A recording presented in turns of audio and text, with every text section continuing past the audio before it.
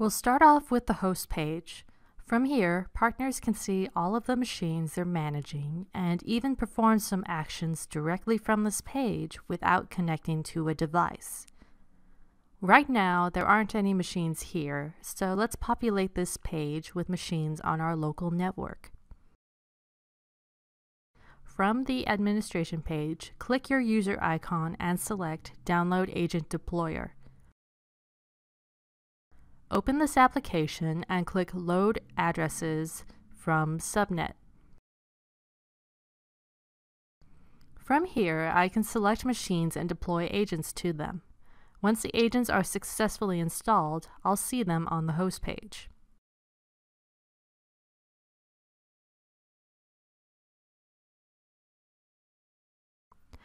Now that I have machines listed here, I can check up on them directly from the host page.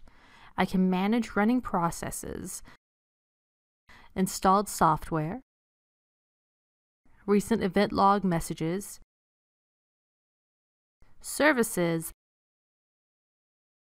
and Windows updates. If I need to run a short command on the machine, I can also do that from the host page.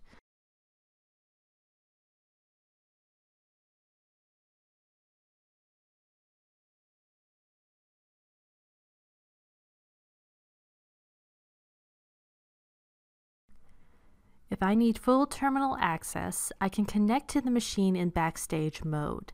Just right-click, pick Join with Options, and select Backstage.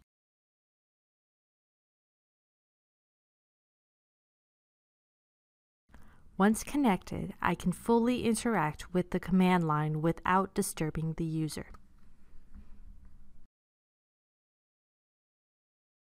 For an overview of all of my machines, I can generate a report.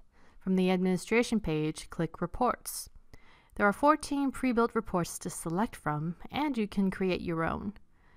Once you run a report, select a file format, then pick how you'd like to deliver your report.